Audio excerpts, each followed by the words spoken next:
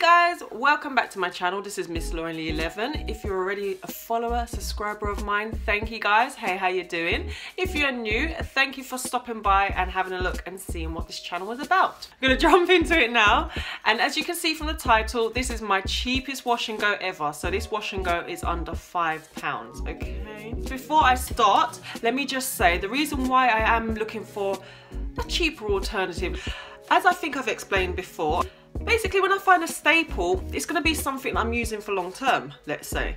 Now, I don't want to be buying a product alone, which is just a shampoo for like £9, because that's not the one. So I don't want to be buying a shampoo for £9, a co-wash for £7, a leave-in conditioner for £6, and let's say a styler for like £12. That's a lot of money a month. So I'm on the quest, while still growing my hair, to find products that are affordable to me. I mean, others are affordable, but as a monthly routine, no. So guys, as I said, I'm going to show you the products that I've used. So as you can see, my hair is prepped already. I've washed and conditioned. I'm going to show you those two products that I've used to wash and condition my hair. And then the final product, which is a styling product. It's kind of like a leave-in cream, but it can be used by itself. I wouldn't put a leave-in underneath this product, which I will show you in a second, because it is quite dense and I don't want it weighing my hair down. I just want my curls defined and I want them to be, you know, light and voluminous, and yeah.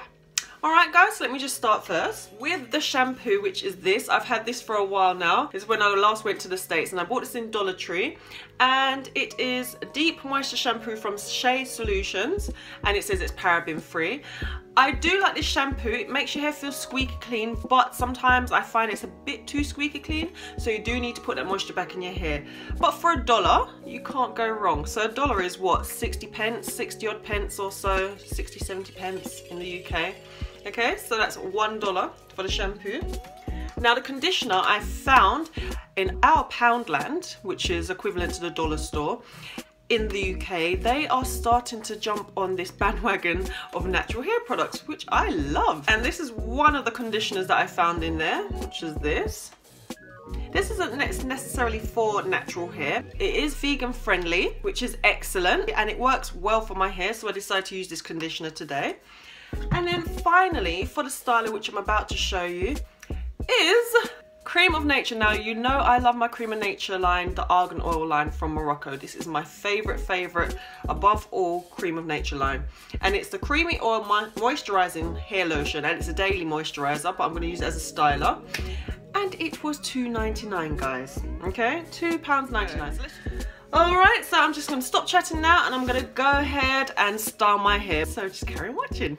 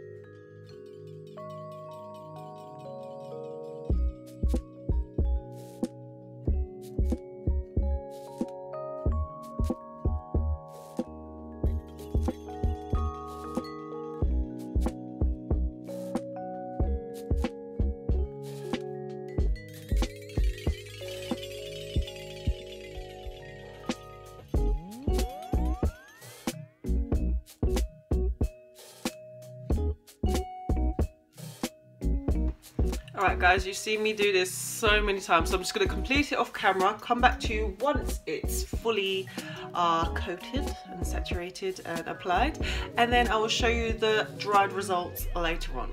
Okay guys, so there you have it. My hair is complete. I like to flip my hair to this side so it dries kind of in that position and it falls more back rather than in front of my face. As you can see, I've still got product residue on my hair, and as it dries that will disappear, that will fade. My hair is pretty wet. But anyway guys, this is my hair applied, I gelled down my edges. Okay guys, so stay tuned.